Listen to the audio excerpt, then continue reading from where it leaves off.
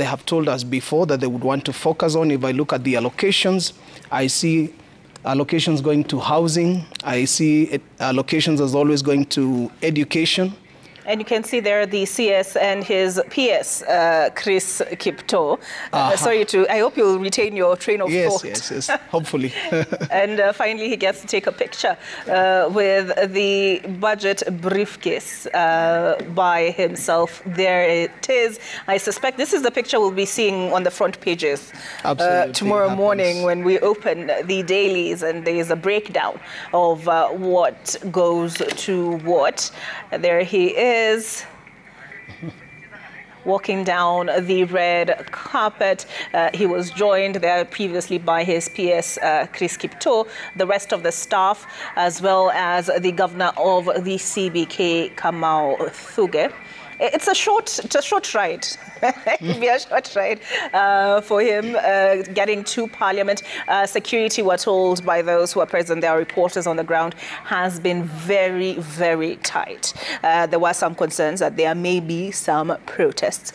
We wait to see how his budget statement will be received by those in the House. But there he goes, riding the short distance to Parliament. But sorry, you were talking about allocation. The priorities, yes.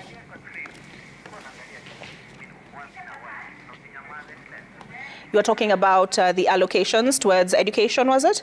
Yes, I have seen that they have continued allocations around the housing, which has been a pet project of the government, and education as usual. We haven't seen much movement in the health sector. It has remained static, and towards the more productive sectors of the economy, what would have expected, given that agriculture contributes a huge percentage to our GDP, nearly 20%. We have not seen any further allocations to agriculture, to manufacturing, which are more productive and which should spur a lot more activity.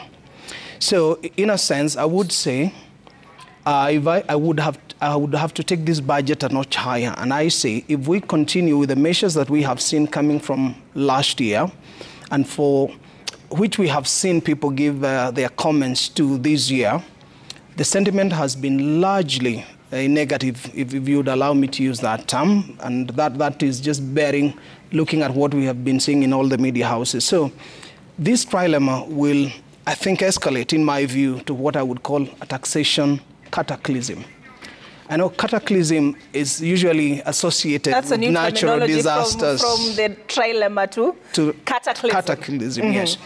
Well, most people know the natural cataclysms like earthquakes, violent eruptions, earthquakes, tornadoes, and floods.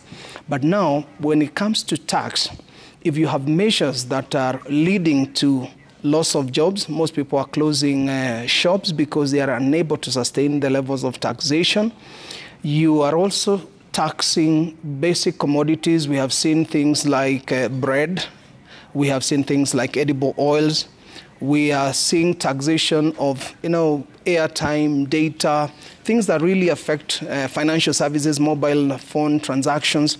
These kinds of proposals have a very significant impact on the people who already are complaining of high cost of living. So if these measures are not really contained or harmonized, then this cataclysm, which will result from the taxation, overwhelming upheaval. It could be political, it could be social. Political becomes rebellion. Social becomes civil disobedience or disorder. Families, get apart, and communities, because they just cannot live within, the measures being proposed.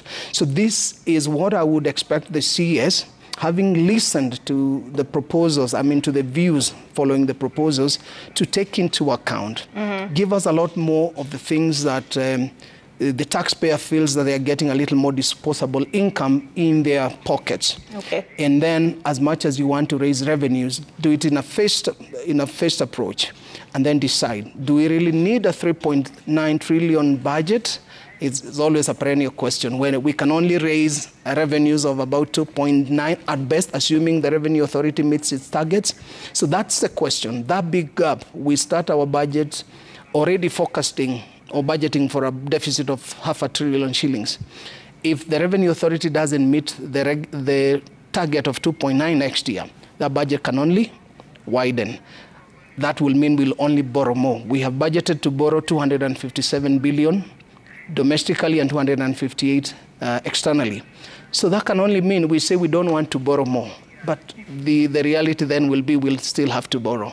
We need to learn how to live within our means. So you're saying this is an expenditure problem. We've just been joined by FCPA Georgina Malombe, Council Member, ISPAC, Institute of Certified Public Accountants of Kenya. But just interesting observation there, how slow that vehicle is moving, that people can walk alongside it at a stately pace, let me put it that way.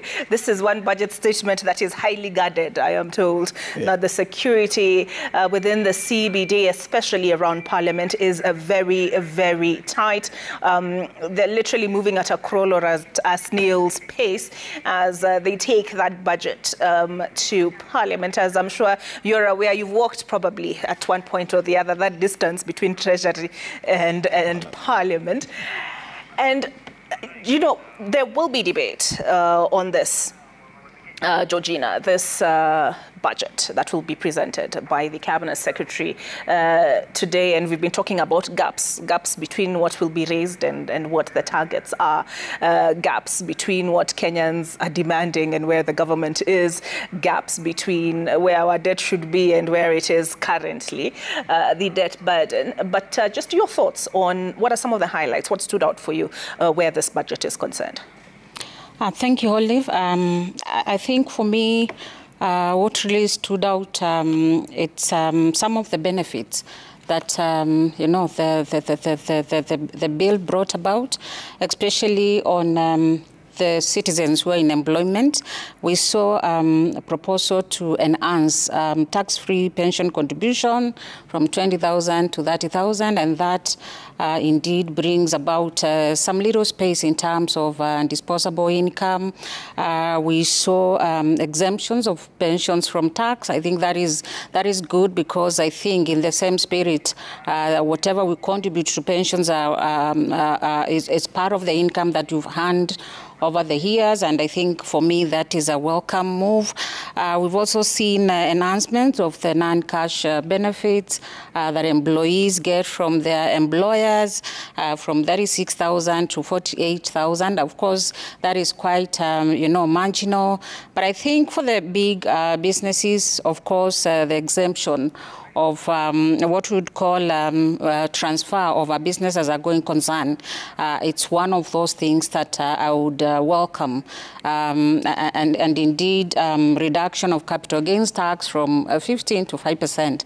I think that is a welcome move, because it was really starting to have a very negative impact, especially on the stock market. Just look, is this, I wonder for you, Steve, does this look like the longest ride of of his life? So close yet so far, given the pace at which they're moving. But that is the Treasury, National Treasury Cabinet Secretary, Ndung'u, and he is making his way to Parliament. He is, at this point, based on my estimation, they're just about to get to the gate and make his way into Parliament, where he will read the budget statement. But listening to you, Georgina, there is some positive. We've talked a lot about mkate, bread. We've spoken a lot about edible oils, about the eco levy, but you were mentioning exemption of tax, for example, for pensions, and transfer of business as a growing concern. You talked about the capital gains tax. I'm curious, do you agree with Caxton, Steve, on the issue of more money being directed, he wishes more money was directed towards agriculture, more money was directed towards manufacturing, and actually that is a concern that was raised by the Cabinet Secretary earlier today? Thank you. I totally agree with Caxton, because remember, when you have been doing something the same way, and you do not I do beg your pardon, Steve, sorry to interrupt you, but there he is. He is getting into Parliament's precincts. They're in his Volkswagen, and he is there to present the budget statement for the financial year 2024-2025.